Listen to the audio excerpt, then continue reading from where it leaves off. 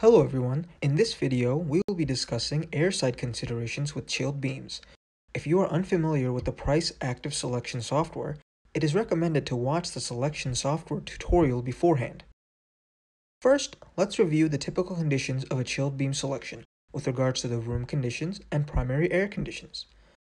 For room set points, 75° Fahrenheit dry bulb at 50% RH for cooling and 70 to 72 dry bulb for heating are very typical.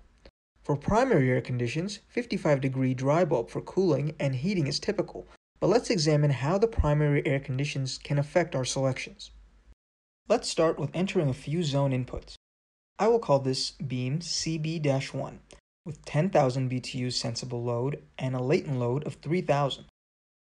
Notice when I entered a latent load, the program generated a minimum primary air. Based on psychrometrics, the program is telling me I need a minimum of 326 CFM in order to meet my latent load. With beam selections, it is important to give consideration to air handler selection, especially the dew point at which the primary air will be supplied. If I go back to the left-hand air conditions, I can affect change in my minimum air requirement depending on the dry bulb temperature and the relative humidity on the cooling side. The current conditions reflect a dew point of 49° Fahrenheit and a moisture content of 51.3 grains per pound. A change to the relative humidity of the primary air, let's say dropping to 75% RH, we can see the dew point drop approximately 1.7 degrees, and we see a 3.2 grains per pound moisture depression of the moisture content in the air. By doing this, I have now dropped the minimum air requirement from 326 CFM down to 262, which is approximately a 20% decrease. The same can be said if I were to add moisture to the primary air by increasing the RH up to 85%. Now our air requirement is higher. Now that we understand the effect of our air handler selection on the beam selection, let's revert back to the original conditions and do an example selection. Let's look at an example classroom application. We have an area of roughly 750 square feet at typical set point conditions of 75° Fahrenheit dry bulb at 50% RH. We also have window areas totaling 100 square feet. In the room, we have 25 students, an instructor, lighting, and 3 computers. If we total the outputs from all of these heat sources, we come up with 16,925 BTUs, which I will put as a sensible cooling load, and approximately 5,200 BTU for the space latent load. If we input these zone requirements into the spreadsheet, the program will again generate minimum outside air ventilation requirement, this time at 565 CFM. Now this ventilation requirement can also be calculated via ASHRAE 62.1. At 0.12 CFM per square foot and 10 CFM per person for classroom applications, we actually only have a ventilation requirement of 350 CFM. However, we need a minimum of 565 CFM in order to meet the latent load in the space.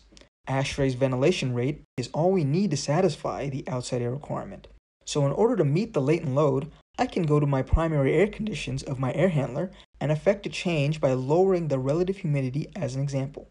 By decreasing the RH from 80 to 68%, I have now effectively dropped the moisture content of this air, so I need less air than at my previous air conditions.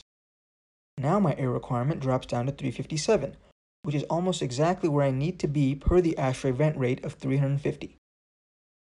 Now I can select my model type and proceed with my selections, which I can do manually, but I can also use the auto selection tool as a starting point.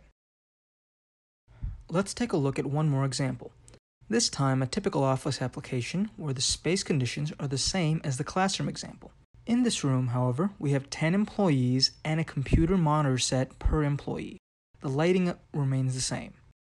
If we total the outputs from all of these heat sources, we come up with 15,081 BTUs, which I will put as the sensible cooling load, and approximately 2,000 BTUs for the space latent load. If we input these zone requirements into the spreadsheet, the program will again generate minimum outside air requirement of 217 CFM to meet the latent load. ASHRAE 62.1 would only require 95 CFM for this space at 0.06 CFM per square foot and 5 CFM per person for office applications. we will need the 200 CFM to meet the latent load. Like the classroom application, I can go to my primary air conditions and adjust the parameters to try and meet the ASHRAE requirement of 95 CFM. However, this would require dropping down to a dew point of almost 38 degrees Fahrenheit, which may be too low to achieve. So for the office, we can raise the air conditions back to more typical settings and make selections, which I can do either manually or use my auto selection. Overall, these examples show that by using ASHRAE 62.1, the minimum outside air requirements in the space can be lower than the air required to meet the latent load.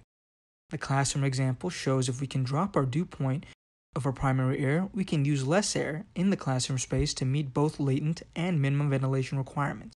The office space required a more aggressive approach to decrease the air, but the main takeaway should be that the goal of chilled beam systems is to reduce the amount of primary air needed in comparison to a typical all-air system, which both of my systems do.